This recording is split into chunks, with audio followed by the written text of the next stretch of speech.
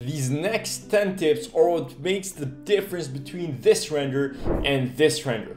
Let's go. Always set up the composition for the first step. This makes sure you don't waste effort on parts that won't be captured on the camera or the angle of the render in this case. So once you have come up with an angle that you like, just go to view management and save the view. Once you set the angle, you have to take care of the aspect ratio. This is where you decide where the render will be used at. If you want to use the render for presentations or widescreens, just keep it at the default Full HD option. But if it is for most social media feeds, click the custom resolution and keep it at 4:5 aspect ratio or 1080 by 1350 resolution. If it will be used for shorts, or stories, or reels, use a 9:16 aspect ratio or 1080 by 1920 resolution. Also, most of the time you want to make sure you're using the 2-point perspective. This will make all vertical lines in the render actually be 90 degrees, unless you're doing an aerial render or bird's eye view, because using a 2-point perspective in that instance will make the image distorted. So instead, use the 3-point perspective. Once you get some of these basics down, make sure to check out some fundamental composition rules like the rule of thirds, where the frame is divided into 3 equal parts horizontally and 3 equal parts vertically. Usually what you want to emphasize is going to be placed at the intersection of these lines. Once you set up your composition, I usually go for lighting. The default Enscape sun intensity is way too high, so make sure to lower it around 7 to 8%. This is just one of the basic steps, but if you want to take it even further, make sure you're using an HDRI. An HDRI is an image taken in real life, which is basically in 360 degrees, which would wrap around our whole model and give us a realistic background, plus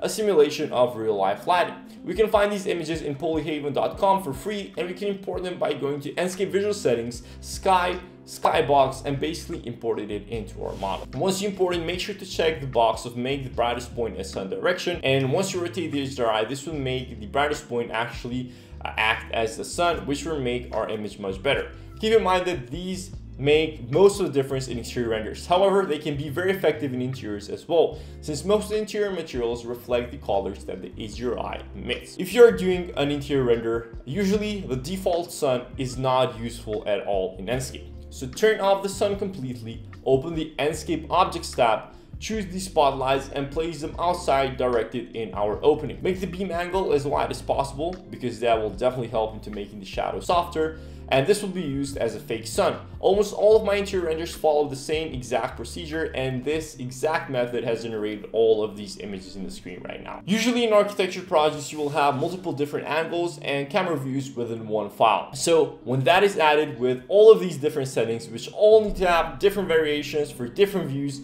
everything gets very messy. So here's the solution. You set up all of the views, then for each view, you set up a new visual setting preset with the exact same setting you would need for that camera. Then go to view management and link the preset with the camera view. This will ensure that every time you change the camera, the settings will change as well and they will be synchronized. This saves so much time and headache throughout the whole process. The default spotlights in Enscape have a very bad light distribution when used in interiors. So we can fix this by using IES profiles. These are files that are taken from real life manufacturers that have calculated the real life distribution of certain light fixtures. So what we can do is we can import these files into our render. Well, I mean, how much more realistic can it get? I mean, to do this, we just need to go to ieslibrary.com and we can choose whichever one fits best in your scene. After downloading it, we can click on our existing spotlight and check the box of load IES profile. You can see that it can make quite a big difference on how the render looks. Usually in exterior scenes, I like to do a lot of irregularities in landscape. And when I started using Enscape 4 years ago, all I had to do was to put vegetation in manually, but you don't have to do that anymore. If you go to the Enscape tab, you can choose the multi-asset placement library, you can choose the asset library, and you can choose the multi-asset placement tool. Right there, we have 3 different options: placing multiple assets in a line, in a circle, or with a bucket tool, which places them in a whole surface that we have selected. So to do that, select a few trees or bushes and select the surface. And over here, we can see some more options like density, which is basically how much objects do you want to be placed within that area, and randomization, which helps a lot on making renders more realistic, which brings us to the next point. I see this in a lot of renders all of the time. Bushes standing the same size, same rotation, or chairs fully placed in a 90-degree angle in dining rooms, but the truth is you rarely see this in real life. So instead, try to randomize these kind of objects. Make them a bit more irregular, change the size of bushes, change the rotation of them and the chairs in the dining table. To create realistic renders, obviously you need to modify materials. There are a few different categories in Enscape Material Editor. We have the albedo, which is basically where you place the raw texture itself. The height map, which is basically where you add depth to the materials so they're not looking flat. You also have the reflection section, where you add reflections to the materials.